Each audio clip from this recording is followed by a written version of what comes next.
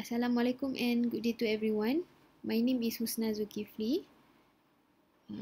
So we meet again and we are still in chapter 4. So our topic for today is about protein. So proteins are the most abundant molecules that can be found in living organisms. For example, in human, protein can be found in skin, hair, nails and also muscles. So basically the molecules of proteins are composed of carbon, hydrogen, oxygen, nitrogen and sometimes can contain sulfur, phosphorus and also iron. The word protein comes from a Greek word proteos meaning primary. So primary here might be referring to the abundancy and the significant roles of protein in living organisms. So from the diagram here, you can see that the monomer or the subunit of protein is amino acid. So these amino acids are linked together forming the polymer called polypeptide. And the chain of polypeptides folded and coiled into a specific conformation and will be called as a protein. Here is the structure of an amino acid, which is the monomer or subunit of a protein. So basically, an amino acid consists of a central carbon, or also known as the alpha carbon. So attached to this carbon is the basic amino group, and then it has an acidic carboxyl group, and also a hydrogen atom. So on the other side of the carbon, it has R group, or also known as R side chain. So the function of the R group is to determine the amino acid identity, whether it is acidic, basic, polar or also non-polar amino acid. So here is one example of amino acid where we have a central carbon and then here is the amino group, the carboxyl group and the hydrogen atom. So we replace the R side chain or R group with hydrogen and then we have glycine amino acids. The slide here is to show different types of amino acid and one way to classify them is based on the side chain or the R group's properties. Generally, there are 20 amino acids and they are divided into two main groups, which are amino acid with non-polar side chains and the other one is amino acid with polar side chains. So amino acid with non-polar side chains are hydrophobic molecules, which mean these molecules tend to repel water, while amino acid with polar side chains are the hydrophilic molecules, which mean they are water-loving molecules. So now take a look at the side chain of this non-polar amino acid and notice that they have similarities in the composition. So they contain hydrocarbon molecules which are the main cause of the hydrophobic effect of these amino acids.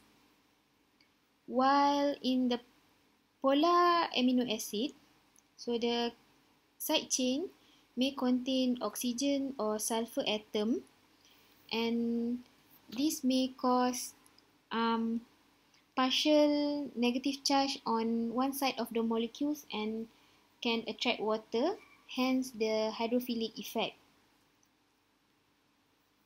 Okay, apart from that, amino acids are also classified based on the electrically charged side chain. So this can be divided into acidic and basic amino acid. So in acidic amino acids, so the side chains usually have carboxylic acid as part of their side chain, while in the basic amino acid, so the side chain usually has nitrogen atoms, which is known for the chemical properties of base. Amino acid can also be classified on the basis of nutrition. So they can be classified as either essential amino acids or non-essential amino acids. Either two types of these amino acids, both are important as they are required for the body growth. So what is essential amino acids? So these are the amino acids that cannot be synthesized within the body, so we must get them from the diet. While non-essential amino acids, so this type of amino acids can be synthesized within our body. Okay, another thing that you should know about amino acids, these molecules are known as amphoteric molecules. So what is amphoteric molecule? They are molecules that can act as acid and basic at the same time. So amino acid is amphoteric molecules because of the presence of amino group and carboxyl group. So this amino group will ionize and act as base to accept proton, while the carboxyl group will ionize and act as acid to donate proton. So we are finished with the monomer or amino acids. In order to produce larger molecules or protein, these amino acids need to be linked. To start with, two amino acids are linked by a peptide bond through condensation process.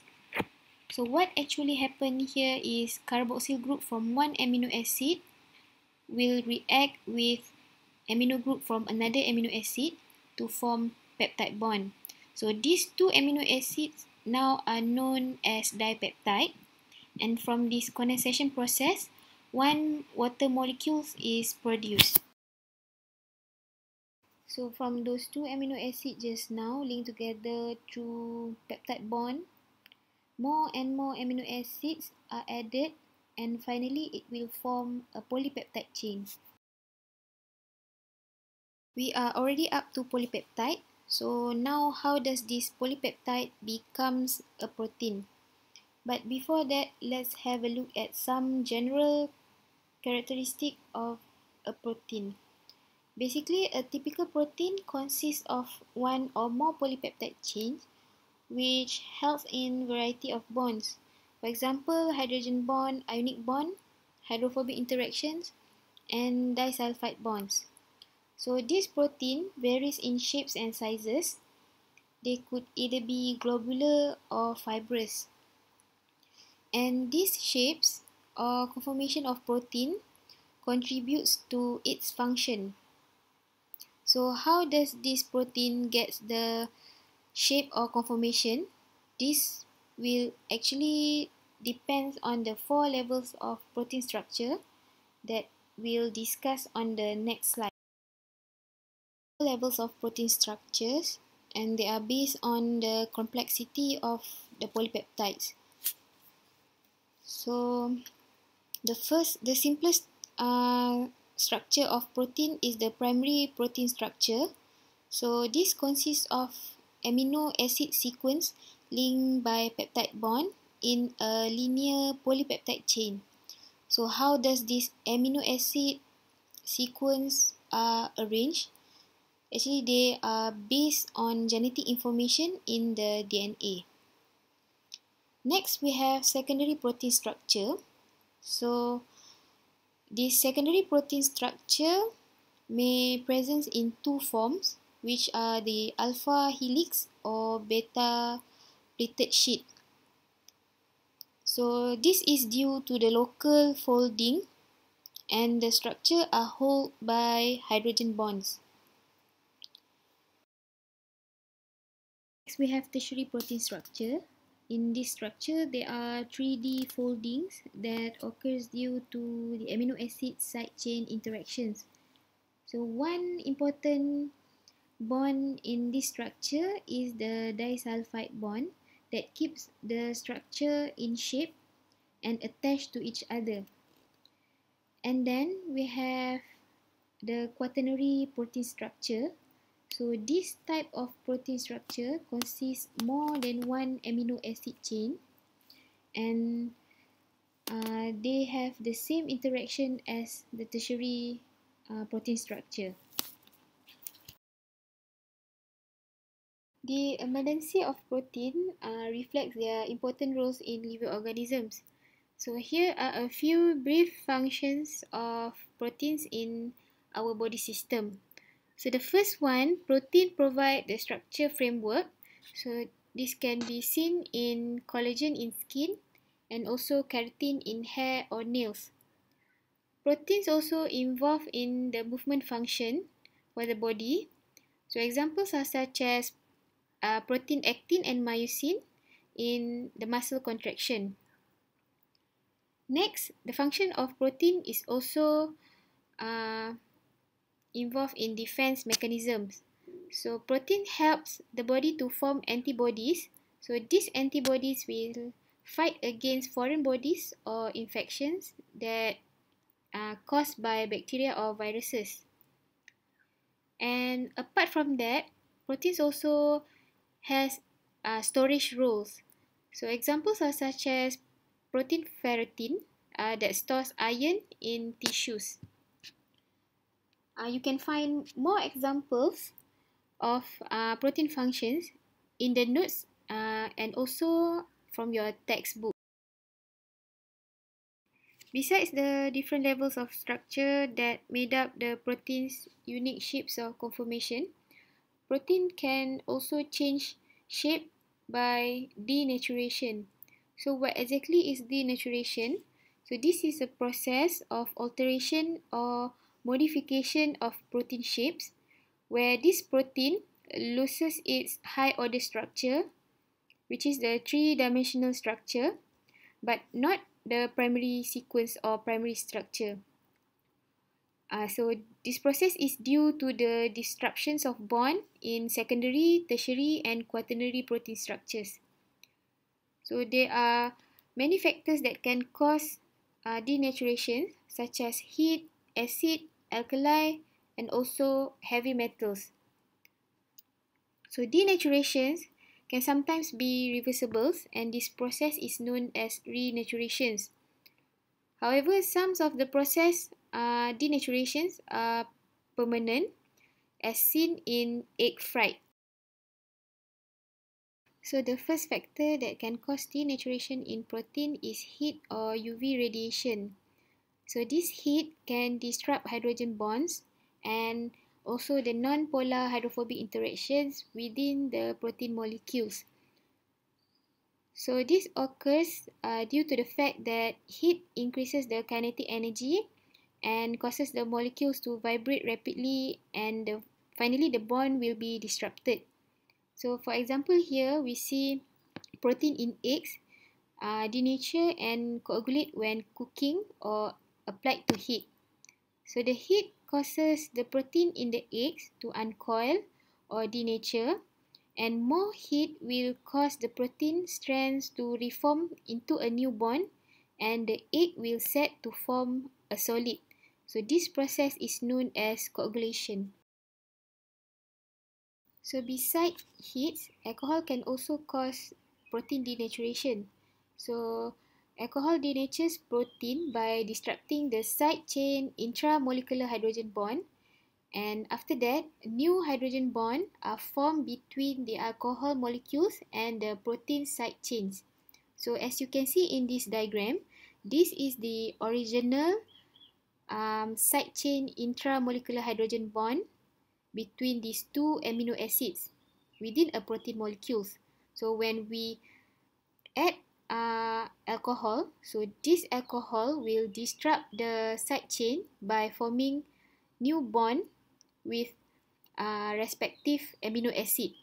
So this is the alcohol, so this is the amino acid and this is the new hydrogen bond between them. So the alcohol has disrupted the original hydrogen bond that initially here between these two amino acids. Third factors that can cause protein denaturations are acids and bases. Basically, acid and bases will disrupt the salt bridges held together by ionic charges. For example, in this diagram, we have salt bridges between glutamic acid and lysine in a tertiary protein structure. So this is the glutamic acid and this is the lysine. These are the charges that hold them together. So when we add the denaturant, so what will happen is the double replacement reaction. For example, here we add hydrochloric acid. So the hydrogen ion from the acid will pair with glutamic acid, while lysine will pair with the chloride ion from the denaturant. So this will disrupt the original salt bridges. Examples are such as the one that occurs in the digestion system, where the acidic gastric juices cause the milk to coagulate. So heavy metals can also cause protein denaturations. These heavy metals can disrupt the disulfide bonds as they have high attraction for sulfur.